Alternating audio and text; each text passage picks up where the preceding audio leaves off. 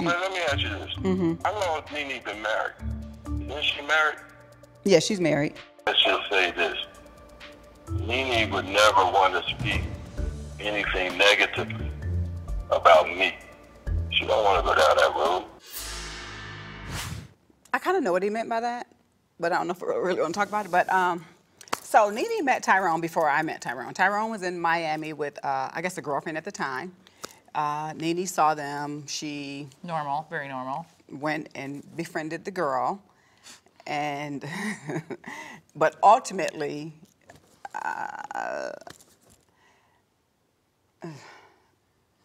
think she likes Tyrone. Okay. Cheers. Did anything happen? No. Well, Tyrone? like anything like what? Intimate. No. No. No, she's definitely not his type. Hair flip. I was going through a divorce at that time, and we were staying at the same hotel, and he was with another girl. Of course, they were super thirsty, and came over and, you know, hi, want to meet you, love to take you out to dinner. We went out to dinner in a group setting. And then later on, called me on his own and wanted to go out to dinner. And, well, you know, I think, you know. This was like a date. Well, you know, I am Nene Leakes, honey.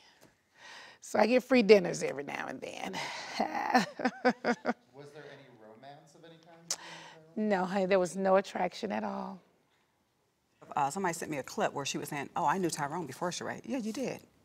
And he's a con artist. I met him before she did. What was he doing when you met him? He's a con artist. Well, bitch, you weren't thinking about that when you were trying to talk to him. We were How trying about to talk to him, and he wasn't really responding.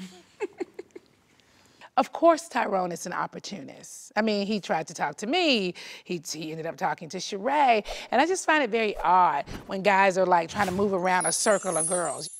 You know, my nose is pretty big. I smell a rat, honey.